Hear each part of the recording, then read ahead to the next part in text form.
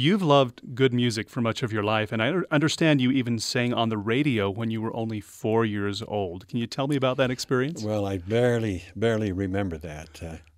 I was 4 years old, and for some reason, by some method, I was invited to sing on KOVO, on some radio show, and so Mother and Dad took me down to the studio. I think it was on Center Street at the time, and I sang "God Bless America." And I remember the announcer saying, "And Melvin, who is your accompanist?"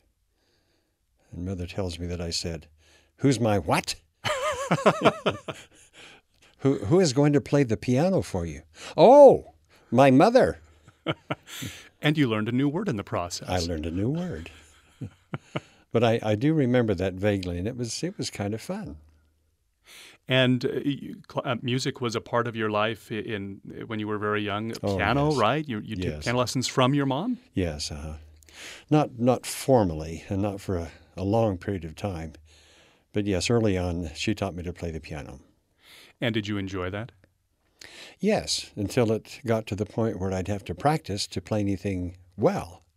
And then it ceased to be as much fun. It was a little more work, so I became more interested in sandlot baseball.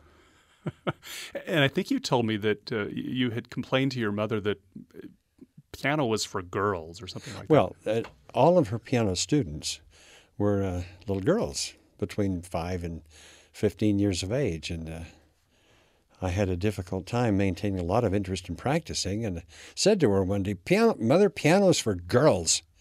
Well, she lit into me like I've never forgotten, indicating Chopin, Liszt, Beethoven, Bach, on and on and on. "These are men, Melvin. The piano is for men."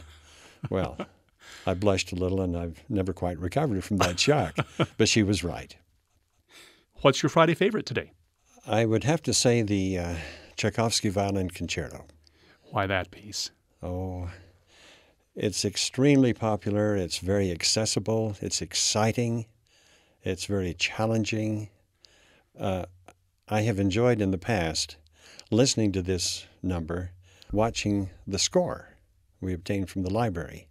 And that's a very interesting way to listen to good music, is to read the score as you're listening.